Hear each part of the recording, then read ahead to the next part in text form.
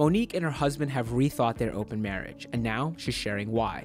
The Oscar winner tells The Hollywood Reporter that she grew out of the desire for an open agreement with her husband Sidney Hicks, who was also her manager, explaining, quote, "Life began to happen. I began to see a strength I had never seen before.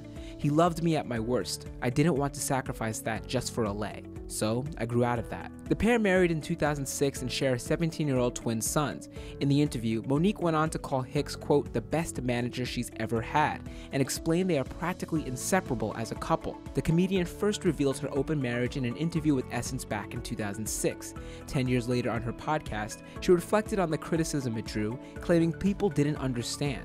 She said they thought it was about swinging and orgies, and they were bringing God into their opinions. Before adding, quote, "People lost their minds, and the criticism has never let up."